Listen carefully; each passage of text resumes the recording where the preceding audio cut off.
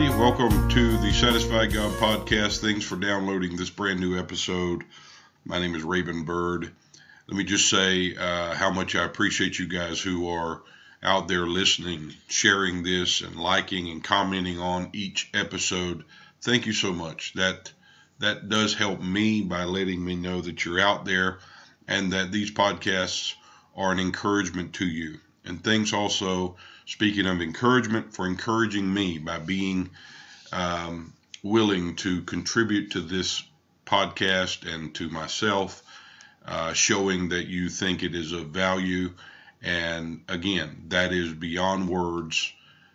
I do not take that for granted, and I appreciate what you guys do in that area as well. Thank you so much.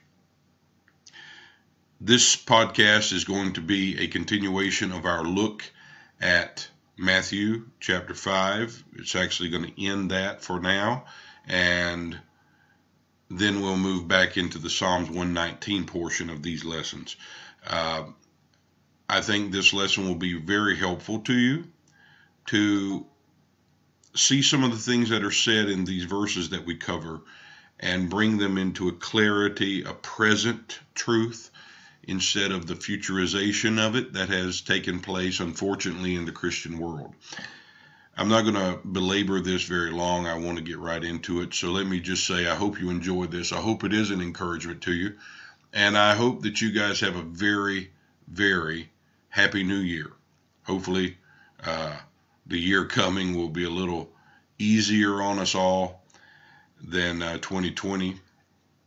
And, I know nothing in Christ changed, but it would be good to have our normal lives, or whatever we call normal lives, back to some degree. So, Happy New Year, guys. Amen. All right, Matthew chapter 5, verse 12. Now, this is after what we've already talked about of blessed are you when men shall persecute you. Let me read verse 12. Rejoice and be exceedingly glad, for great is your reward in heaven. For so persecuted they the prophets which were before you. Ye are the salt of the earth, but if the salt is lost his savor, wherewith shall it be salted? It is good for nothing but to be cast out, to be trodden under the foot of men. Ye are the light of the world. A city that is set on a hill cannot be hid. Now, there's a lot here to get into, and what I'm going to do eventually, I think, is take these sessions I've been doing and try to put them in some kind of a written form. I say that about all the stuff, like the Roman stuff Cindy's been helping me with, and I'm slowly going through chapter by chapter.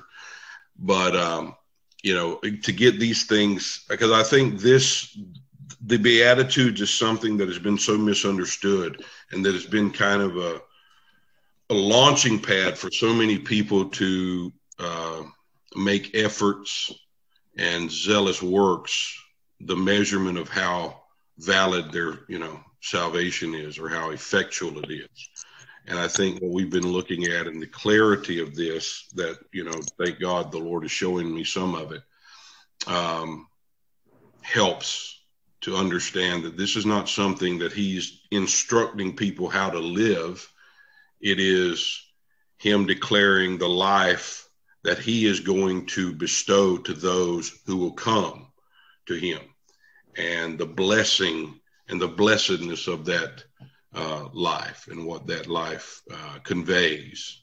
Just the presence of that life conveys everything. That's the thing I think we need to understand more than anything else. Just the presence of his life conveys all things. Just his presence. Mm-hmm. Nothing else is needed. And man, that's good news.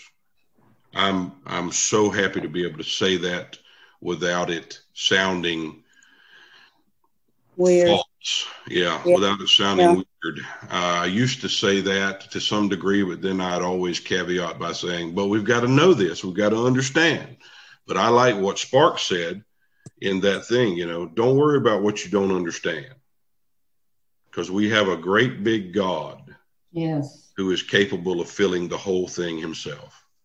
Amen. And that's really a great statement. And if that would be the thing that really carries us on as we pursue an understanding of the Lord, it would be great. And that's what I'm hoping that these teachings do as well. And so, what we're going to see is a lot of things. Like I said, the reality of what he's bringing in his presence, the kingdom, the messianic expectation that he's bringing in and offering to these people that are before him. And we could keep going into Matthew 5. I mean, we've talked about Matthew 5 many times. And we could talk about that again forever, but I want to go here, and then we'll go back to Psalms 119 for a little while.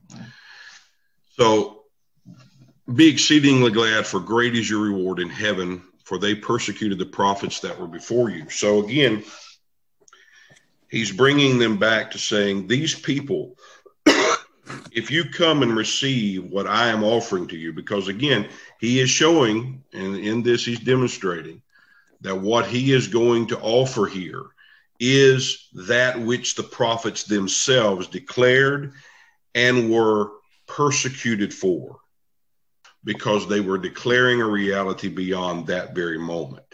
And they were declaring a righteousness beyond that of the law. And you could see it. I mean, even Paul comes before Agrippa and says, I'm declaring nothing except what Moses and the prophets said was going to come. And so he's telling them, here's your persecution is in line with the persecution of the prophets that were before you. The difference here that's being made is that you have received the thing that those prophets actually prophesied of. You have received. And that's what he's talking about here, is about great is your reward in heaven. That's what he's addressing.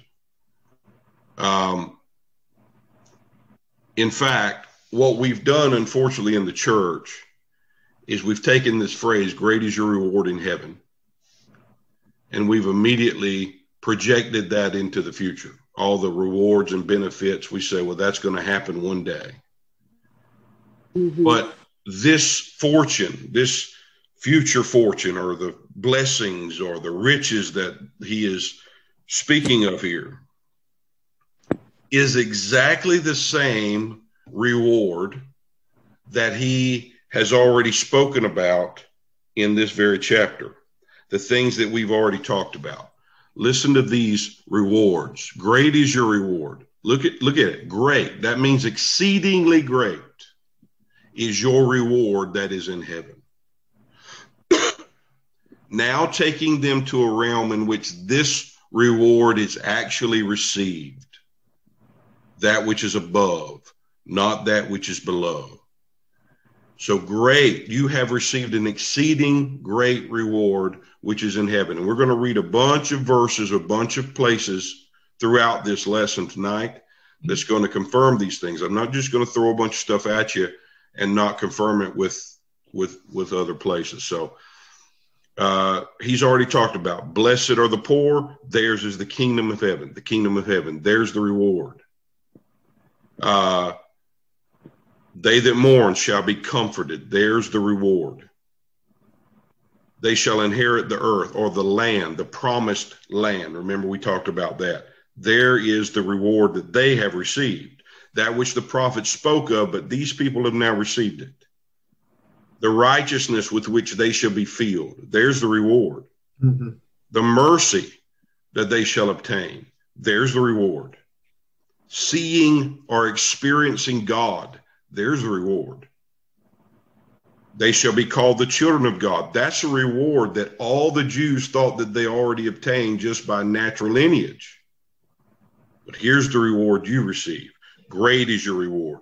And those who are persecuted, yours is the kingdom of heaven again.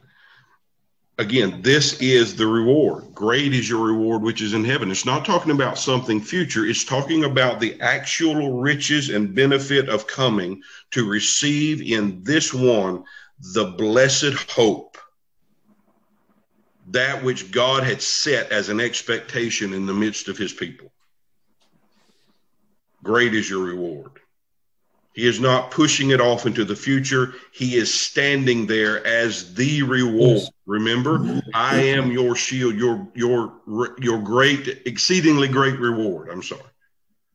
He's standing there as the reward, as the covenant confirmed. That's what he came to do. And he stands there as that. Great is your reward, which is in heaven. And again, in heaven, we throw that off. Let's not do that. We'll read another verse that says the same thing. The reward here means a wage, something that is paid. You remember, I did a session or lessons a while back. I don't think I did it on these particular Zoom classes, but if you listen to the podcast or anything, I did this about the people who were hired by the man who had the vineyard. Yes. Oh, yeah. And, you know, he kept throughout the day going and hiring more people to tend this vineyard. And he had already agreed at the very start what the wage would be. Mm-hmm. And it came to the very end, and the argument began to be, how do they get the same thing we do?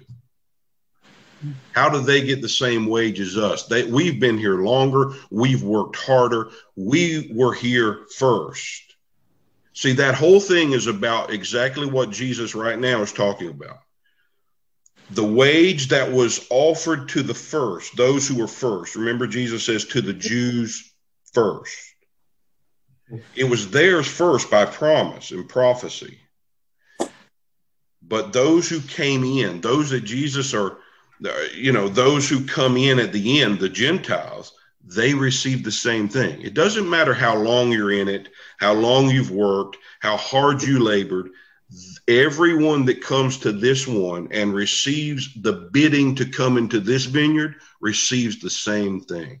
Yeah, that's right. Amen. There is no greater wage that one man earns above another man, because that wage is not earned. That wage is still a gift, because you can't earn this wage. You can't earn this reward. Because when he came and found them, and that's another beautiful part of this picture, he went out and found them. They did not come to him asking if he was hiring. He came to them and bid them to come and work.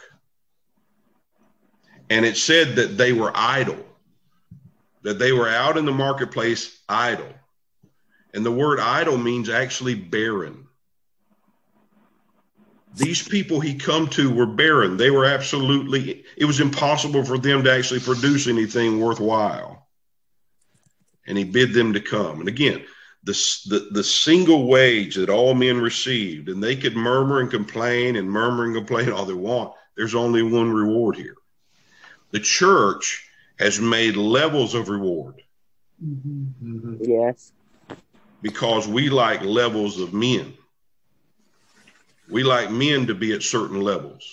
The preacher's up here, the bishop's even higher than him, and here's the little lay people. I hate that word, the lay people. Yeah, yeah. I mean, that's just a man-made, made-up word. Amen. So I can have a little more ascendancy over this person.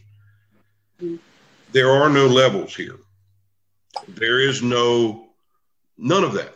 We don't earn this wage. We don't earn levels. Again, the wage. Here is the reward. This reward is great that we now have. And that's what he is telling them right now. Great is your reward that is in heaven. And the word great here actually means that which has measure, weight, force, and continuance. The word continuance means it never ends. Really? I mean, that's great. That's great. That means you can't mess this up on your best day. That's how great this is.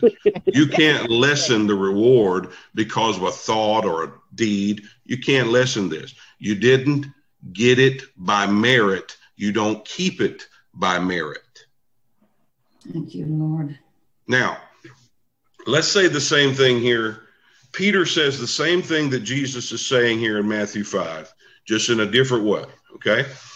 He's speaking to those who have now taken this offer to come into the kingdom, and he says the same thing. 1 Peter chapter 1, verse 3 through verse 5. 1 Peter chapter 1, verse 3 through 5. Blessed be the God and Father of our Lord Jesus Christ, which according to his abundant mercy, remember, blessed are the merciful, they shall receive merciful. There it is. His abundant mercy hath begotten us again into a lively hope by the resurrection of Jesus Christ from the dead, to an inheritance incorruptible, undefiled, that fadeth not away. You hear the word continuance there? Mm-hmm. That fadeth not away, that is reserved in heaven for you, who are kept by the power of God through faith unto salvation, ready to be revealed in the last time. Now, again, as church people do, we've taken that again, pushed that off into the future too. But look at the source of this. He starts this off telling you the source of what he's talking about. He hath begotten us. Begotten us. What is that? Born again. He has begotten us again. Through his abundant mercy, we are born again. And in that new birth, we have come to the living hope, the resurrection of Jesus Christ. That is God's hope. If you follow me in Romans chapter 8, that is God's hope, and the hope that he gave to Israel when he subjected them under the law. That is that hope fulfilled, the resurrection of Jesus Christ. Mm-hmm. And when we are born again by this mercy of God, the abundant mercy of God, and that word abundant will be important in a moment, then we have received inwardly, in the soul, that hope fulfilled. Rabon? That is, yes. I have a question. Yes, ma'am. When it says reserved, what does that mean? Yeah, I'm gonna get to that in just a minute. Yep. Okay. So when we are born again, we receive in our soul the thing that God subjected an entire creation for, the substance. That's why Colossians chapter 1 calls him Christ in you, the hope of glory. Not a hope for some glory to come, but the glory that was hoped for. That's who he is in you. That's this hope that we have in receiving the resurrected Christ. Okay? To an inheritance. Now, this is the thing that he's talking about, reward. Mm-hmm. It's an inheritance. It's the same thing. That is incorruptible. That means it's not corrupt. There's no corruption to it. There's nothing natural to it. It is spirit. It is undefiled. It cannot be touched by human hands and defiled by man at all. Not even me or you. It fades not away. It does not fade away. It is continual and eternal. And it is reserved in heaven for you. It means, what reserved there means, let me look it up right here, and I'll read it exactly for you, okay?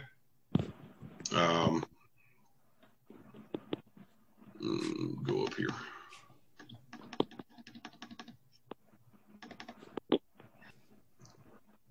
It is that which is held fast, that is kept.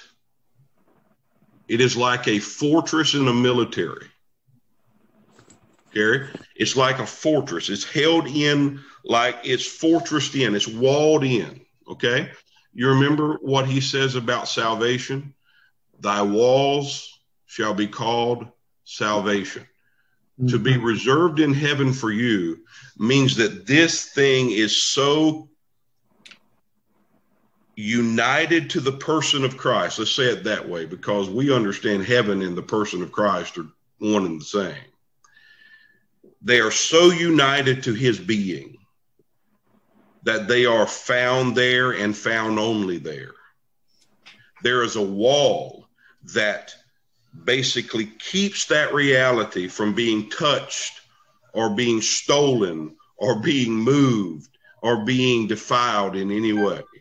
It's like he keeps it under guard. Does that make sense? Yeah, that's good. Yep. It's held like it's under guard. It is, because he's just said we are the ones kept. That's about the same word. It has the same root meaning. We are kept by the power of God, and the salvation, that this inheritance that we have, is kept as well. We are kept in the same place where our salvation is kept. And that's in him, but it's not a place, it's a person. Is that right?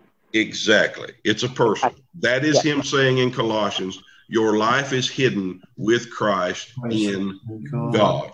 Oh, good. That's what it means to be reserved in heaven. It is so settled in one place, and you are there anchored in the same place where your salvation is. You can't get moved from it if you want to. You know, it's really interesting how we take certain words and we identify a certain meaning to those words, where the scripture is totally different from that. Exactly right. Reserved to me sounds like something future, that we're, It's like prepared. Yeah. What God has prepared. We've done the same thing with that word. But yet he says we have been given the Spirit that we may know the things that he has prepared. Why? Because they are already present within us. Yeah. It's not like we're going to know something in the future. It's a reality. And he goes on here and he says, and this is the beautiful part, that we are kept. That also means garrisoned in and kept like within a wall by the power of God through faith unto salvation that is ready to be revealed. Now, here's the thing. Salvation that is ready to be revealed in this last time. And again, we've done the same thing. It's ready. It will be at some point revealed. That's how it's preached. Yeah. But he's talking about a salvation that is ready. And the word to be revealed that we read in the King James and we think it's in the future tense. Actually, it's in the past tense. Yeah. You look it up. It is in the past tense. It is a salvation that is prepared, that is ready, having been revealed in this last time. Wow. In this time of the end, which is what the word last means, the end, the teleos, where Jesus says, I am the beginning and the end. The teleos, meaning the farthest point that can actually be reached. That's what we come to when we're begotten again by God. We come to this salvation that is incorruptible, undefiled, that fades not away, that is garrisoned by like a wall in heaven for us. What does that mean? In heavenly places in Christ Jesus. That's where this reality is settled, secured, and unmoved. And the thing is, if we are born of God, we are too settled, fixed, and unmoved in that place. That's the part that most people get a little iffy on, the unmovability of the thing. Because we've been taught so long that we can slip in and slip out of Jesus. Yeah. We've been taught so long that we can lose it, that we can backslide, quote unquote. I'm telling you, you cannot lose what you did not find. Amen. Okay. Yeah, that's good. You had no power to get it, and you have no power to undo what God has done. The audacity of believing that we have that type of capability is what keeps us ignorant of a present reality, because we think we have that kind of control over things, and we don't. We really don't.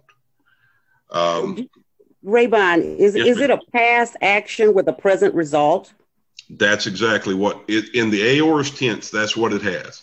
It is a past occurrence with a present and continual result. That's what the word aorist actually means. That's the definition of it in the Greek.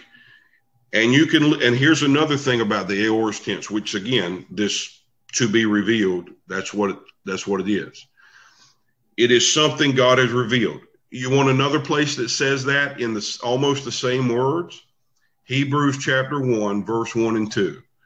In time past, God spake unto the fathers by the prophets, but in these last days, or at the days of the end, he has spoken in his Son. You know what that means? He has revealed all things that he spoke then in one person, in one man, in his Son. He says the same thing there. Okay. So it's the exact same thing being said.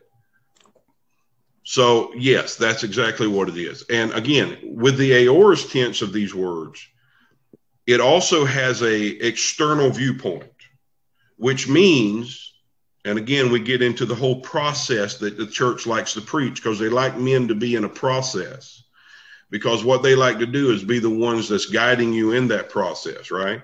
Right.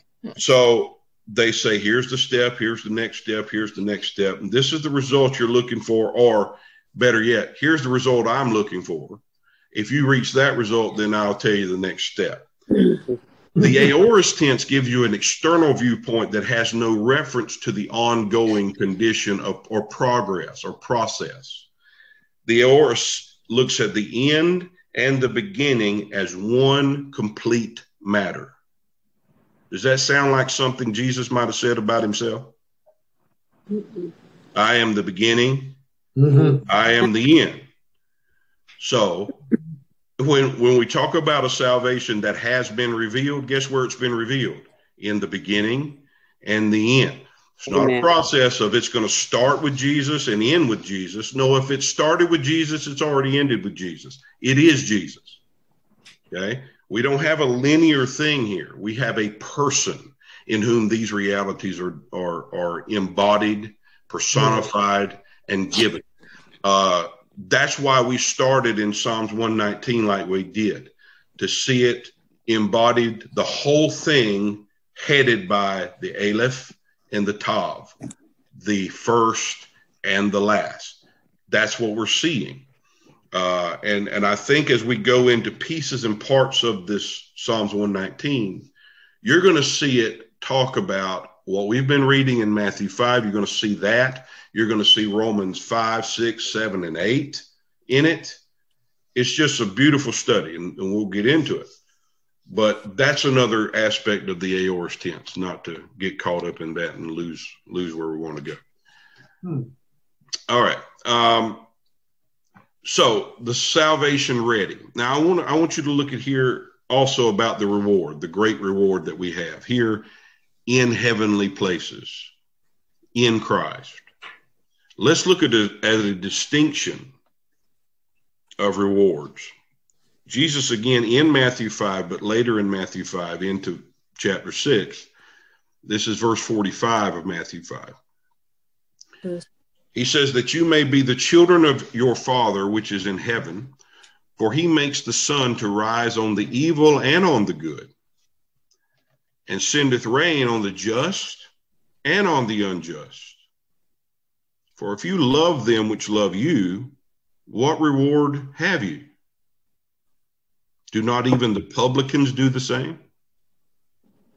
And if you salute your brethren only, what do you more than others?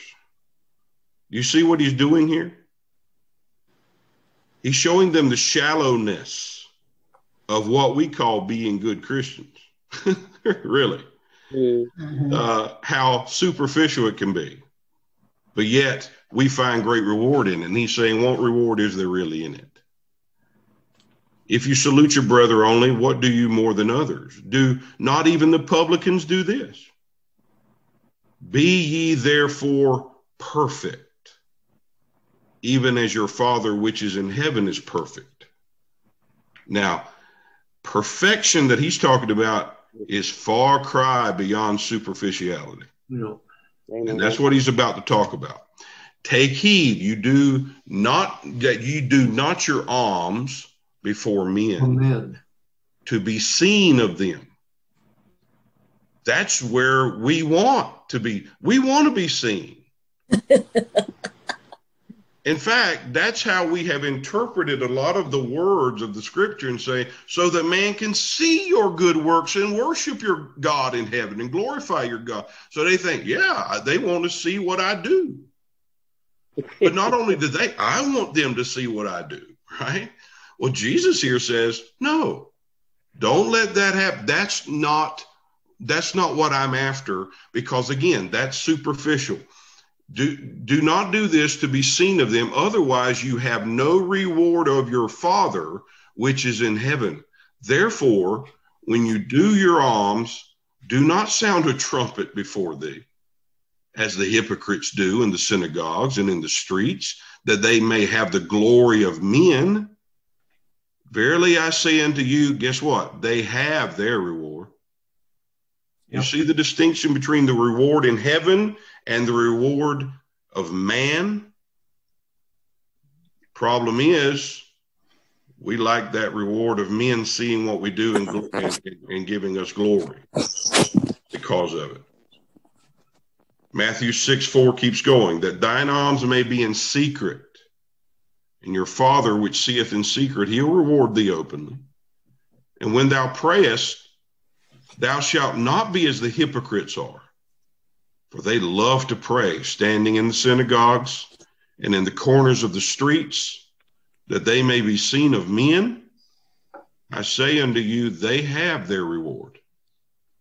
Notice that the reward enjoyed by those who render external observations and these ceremonial obligations, they are seen of men. They have man's glory. That's the reward.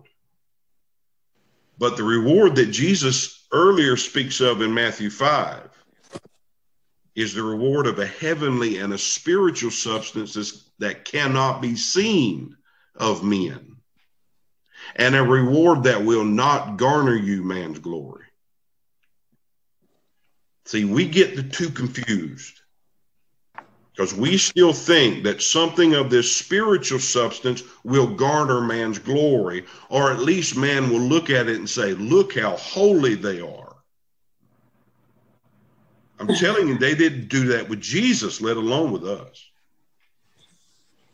And if they do look at it and say that, you know what they're doing? They're seeing something that does not actually represent the spiritual thing that they think it does. Because as we've talked about before, just as sin could not actually be seen by natural eyes, neither can righteousness. Amen. Sin was a much deeper thing. Sin was an internal matter. No external thing ever evidenced sin. Ever. You can go down to the ugliest thing you could imagine, and it did not evidence sin. And you can go to the most beautiful thing that you can ever think of, and that does not at all even represent righteousness, let alone perfectly manifest it. So these are the things. Which reward are we after? Because the reward we have is greater than that temporal reward that most Christians are after. The reward in heaven is something that, again, undefiled, that will not decay, that has no corruptibility in it at all. And what that does mean is that it has nothing of you or me in it at all. It is all him. All him. So let's go and look at a couple of other things.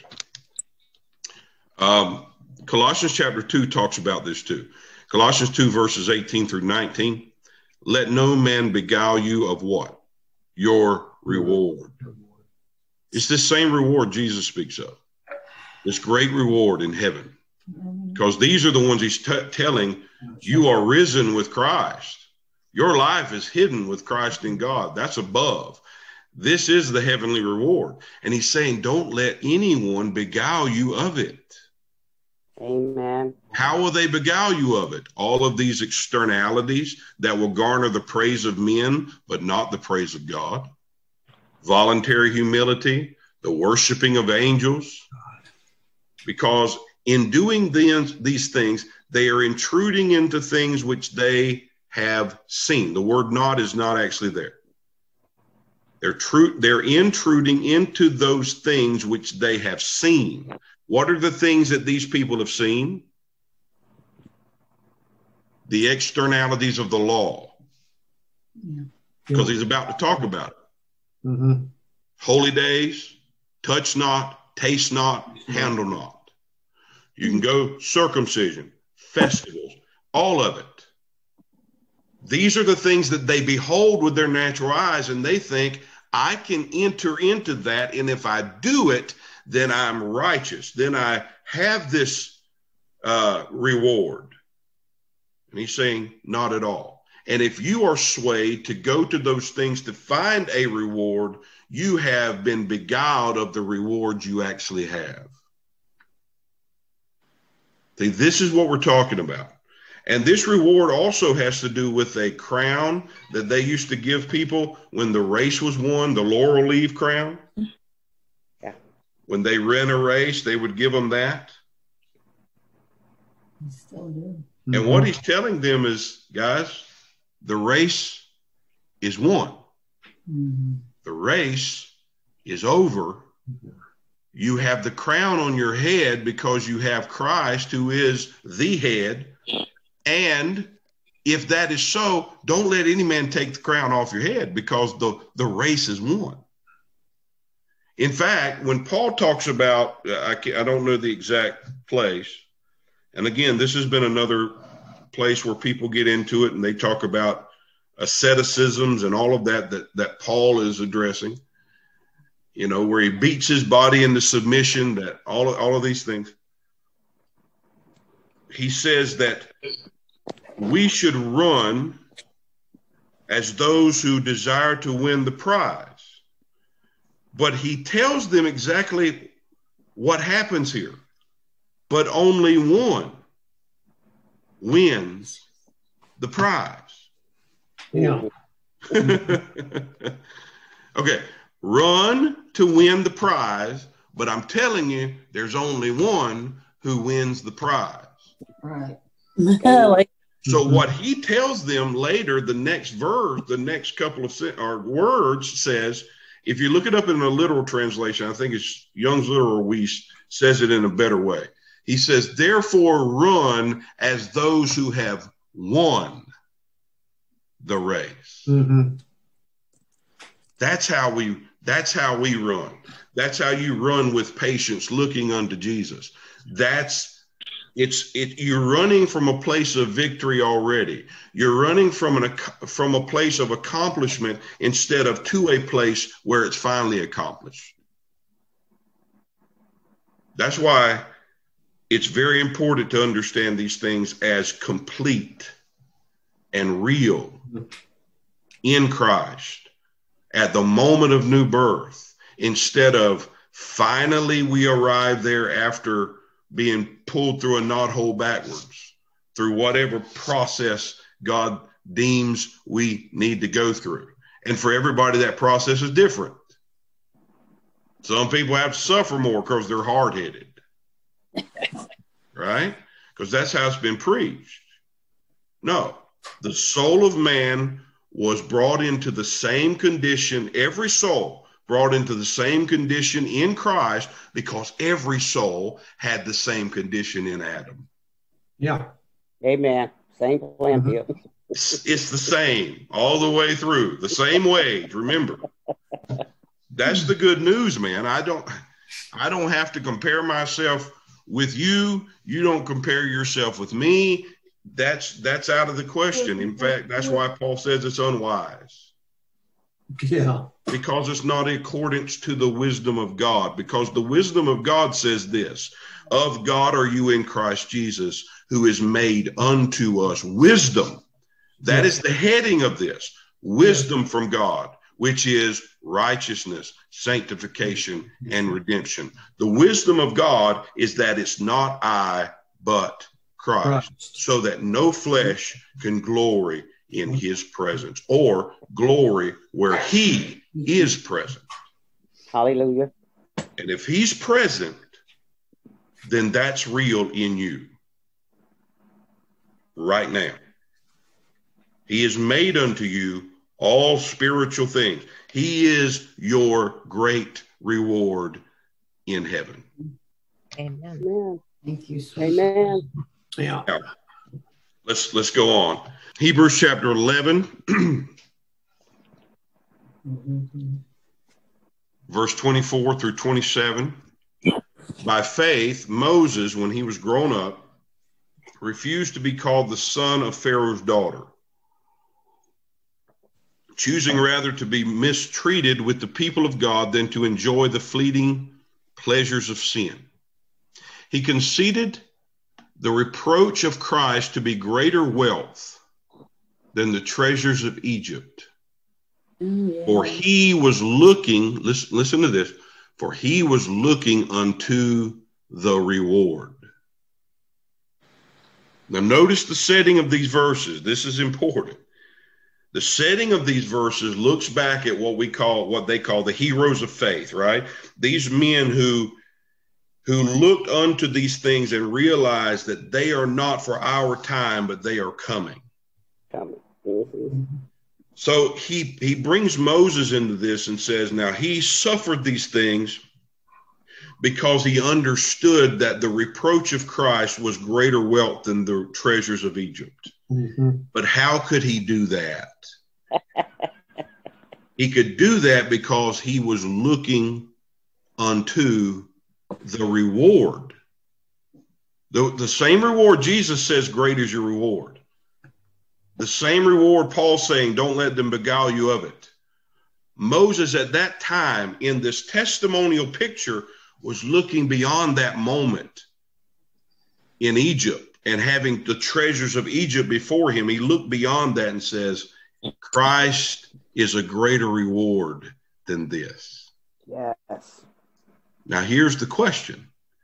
If he can look beyond it in just a testimonial way without actually being a recipient of it at that time and say it's greater, I don't need this, I have him and he's enough. Why can't we who actually have him in his fullness, present in the soul, why can't we? Well, there's a lot of reasons, I guess. I can't think of a good one, but I can think of a few because, again, we're not told that. That's true. You understand? People don't preach that. They don't tell you you have this great reward they looked for. You have it. No, they still push that sucker right off into the future because they don't really know what to do with it, because to them, Jesus doesn't seem like that great of a prize. Yes. Because again, when you talk about a reward that's in heaven, you not only speak of wealth and riches of a reward, he's actually defining the realm of that treasure too. He's saying it is heavenly. That means it is spiritual. That means it is unseen and unheard of. These are things that are unknown, unseeable, unknowable, unless he makes it known. But the reality of it, he's already made it so. Yes. And that's the beauty of, I don't have to understand it. I don't have to see it all, know it all, comprehend it all. I will do that as I grow in the knowledge of the Lord. But it's already accomplished entirely in my soul, because he is present in my soul. The very thing that Moses here could reject the wealth of Egypt for, because he looked forward to the reward, we have that. We have it. That's the beauty of this. So he goes on here, the same word about this reward that Moses looked forward to. If you go back to Hebrews chapter 10, verse 34. Hebrews 10:30. Hebrews 10:34. And I'll read through 35 here. For you had compassion of me and my bonds, and took joyfully the spoiling of your goods, knowing in yourself that you have in heaven a better and enduring. Remember that word, continuance? Better and lasting. Lasting, continual, eternal, substance. Again, don't put this into a place in the sky. In heaven, in heavenly places, in Christ. In fact, the testimony here in the very book of Hebrews is the Holy of Holies, where one man stands in the sight of God. That's what he calls heaven itself. Mm-hmm. That always puzzled me too, right? That heaven, when we preach it, it's a bunch of people standing around the throne and having a worship service. Mm-hmm. When they talk about it in the scripture, it's one man standing in the Holy of Holies. Right. That's heaven. That's quite a difference. But that's real heaven. So, knowing in yourself you have in heaven, this is that reward, the better and lasting, enduring substance. Therefore, cast not away your confidence. What confidence? Go back to the beginning of this chapter. The confidence that he has put away the first, established the second, that God has brought into us what the law could not perfect. He has brought that perfection into our soul. That's the very first part of this chapter. That's what he's talking about. That the God who made the promise has not lied to us, but has fulfilled it. That's what he says right before this. God is not a liar. So don't cast away your confidence in this reality, because it has great recompense of reward. He's using the word recompense of reward to show the present reality based upon the testimonial picture, but he's showing them that to be a present reality in their soul. Let us not cast away our confidence in the presence and sufficiency of Christ to go look for a reward when we already have the great reward, the better and enduring substance. All right, so we'll move beyond that. We don't have to. We could stay there a long time, but there's a couple things I want to look at before we stop. Let me see where we are in time. Hour. Okay. I've already hit an hour. Sorry. There is when he goes on here in Matthew 5, and I want to get into Psalms 119, but he talks about the salt of the earth, the salt, and if the salt loses its savor. Let me just talk about this for a second. Salt is a preserving element, right? It is that which keeps something from decaying, putrefying, and being corrupted. And when he talks about that, that's exactly what he's saying. Those of you who receive this reality, this kingdom, you are in this land that I came to. You are those who will present a reality, a righteousness, a relationship with God that is free from the corruption and decay of humanity. That's what you will be. You will be those declaring. Let's not take these words and just walk around, narcissistically saying, "Hey, we're the light of the world." No, you are those who are proclaiming a reality that is beyond the putrefaction of man, the decay and corruptivity of men. But if you lose your savor, again, he's talking about going back to something that has no reality to it, to let go of this reward, go back to that, stay in the law. Don't receive the end of the law, but stay there, then you lose your savor. And if you lose your savor, you're good for nothing. A salt that has lost its savor, they would put it out in the pathways for men to trod on. That's what it was good for. And there's one commentary that I read here, and I liked the kind of the metaphor that he used here. And so I'm going to read it. You know, I'm not big on metaphors, but I think this is pretty good. So he says that he talks about the salt that was in that time, in that country at that time. And he says in Eastern countries, however, the salt that was used many times was impure, mingled with vegetable or earthly substances so that it might lose the whole of its saltiness. And a considerable quantity of earthly matter would remain in it. This was good for nothing. The kind of salt is common still in that country. It's found in the earth in veins or layers. And when exposed to the sun and the rain, it loses saltiness entirely. Yeah. But one of the guys said here, Mandrell was the man he's quoting here. He said, when inspecting the veins of salt, he said, I broke a piece off of which that part was exposed to the elements. And though it had the spark and the particles of salt, it was sparkly when the light hit it. It looked just like salt. It was still pretty. It had no saltiness at all. He said, however, the inner part that was connected to the rock remained with its savor. Wow. Wow.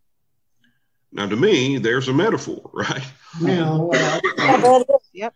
That which is joined to him. So what does it mean to lose its savor? See, we think to lose the savor means a process of backsliding. You know, I did these bad things and the culmination, you know, the quantity of bad things has now rendered me saltlessness. No savor, right? No, what it means is being joined to the rock is the only way not to lose your saltiness. Being joined to him is the only way to not lose this, which is the same thing as Jesus says, I am the vine, you are the branches. If you continue in me, then fruit is automatic. You don't have to worry, think about it, sweat it. If you abide in me, just continue in me, what God wants done will be done in you because you are not the source of it. You are just joined to the source. So that's a beautiful thing to realize. That to be salty just means you're found in him, having nothing of your own. Because it's that of your own, that which you call holiness and whatever, that is actually the definition of lose your savor. Now, here's the word lose its savor. It's actually one word. Moreno, to become insipid, to be as a simpleton, to become a fool, and to make foolish. That is the word that he uses for losing its savor. It's 3471 in the Strong's Concordance. That's your reference number. Okay, 34/7. And when I saw that, there was a couple of places that came, but most, definitely came into my mind where Paul says, fools of Galatia, who has bewitched you? Why? Because these people who are trying to make you look beyond this union with Christ that is sufficient to circumcision and the festivals and holy days to try to find your righteousness, they have made you fools. They have made you lose your savor because they have caused you to step outside of the boundaries of the grace of God that has been given. Fools of Galatia. How does he define that? You are trying to perfect in the flesh what is already perfect in the spirit. Same thing. Mm-hmm. It is the same thing as the one who hears the words and doeth them not is likened to a foolish man who builds his house on the sand, instead of the wise man that builds it upon what? The rock. Mm-hmm. So these are, just some beautiful things that I saw, because he talks about a city on a hill, the light from the city on a hill that cannot be hid. What hill you think he's talking about? Could it not be Mount Zion? Zion, yeah, we have come unto Zion. The hill from which I look unto the hills for salvation. There's the hill, and a city that's on that hill cannot be hidden. It is a light. Indeed, it's a light, because it is declaring the light has come. The night has come to its conclusion, and the day star has arisen. And that's what he's addressing here in Matthew 5. And he continues on in this by saying, I didn't come to do away with the law and the prophets. I came to fulfill it. Well, absolutely he did. Mm-hmm. Absolutely he did. So I've gone way beyond an hour, guys, and I don't want to belabor this too long. So I want to go to Psalms 119, and I'm just going to read the verses that we'll start at next time. Mm-hmm. And we'll go from there. This will give you some time to look at them too. But Psalms 119, we're going to start in verse 10 in our next session. Psalms 119, verse 10, I'll read through verse 20. With my whole heart. Now listen to the heart of this man. Again, we said it's about someone who loves the law, desires to do the law, just has such respect and love and appreciation for God's commandments and the law of God. And yet in the very same breath cries out, help me to keep it. Help me to do it. Mm. Because here's the desire for it. And we're going to talk about how is that desire fulfilled, because this man who's crying knows he's not the one who has the power to fulfill it, but he knows he loves it and wants to see the reality of it and wants to be. He gives his whole heart to it. So listen to these things. You hear both things here. With my whole heart have I sought thee. Let me not wander from thy commandments. Thy word have I hid in my heart, that I might not sin against thee. Blessed art thou, O Lord, teach me thy statutes, and with my lips have I declared thy judgments of thy mouth. I have rejoiced in the way of thy testimonies, as much as is in all riches. And I will meditate in thy precepts and have respect unto thy ways. I will delight myself in thy statutes, and I will not forget thy word. Deal bountifully with thy servant, that I may live and keep thy word. Open thou mine eyes, that I may behold wondrous things out of thy law. I am a stranger in the earth. Hide not thy commandments from me. My soul breaketh for the longing that it hath unto thy judgments at all times. Now, again, that's where we'll be in our next time. But I want you to consider this and understand this psalm, what we're seeing here is how the desire to obey and perfectly accomplish what the commandments require, how the power or the means to perform that, how the desire and the power to perform it come together. Mm-hmm. Because you see that it's a prophecy. It's a prayer and a prophecy at the same time. Because again, it's headed by the Alpha and Omega, the Aleph and the Tav. That's the heading of it all. Amen. Love for the law, respect for its precepts never will automatically translate into the accomplishment of it. That's what we find out. The soul necessitated something deeper for the law and the precepts of God to actually be accomplished. It couldn't be accomplished by works. We're going to see how it's accomplished because it's right there. In this psalm, you see it in total. In these verses, you see it presented as well. So we'll look at that the next time. I appreciate you guys being out there and listening and joining us for this.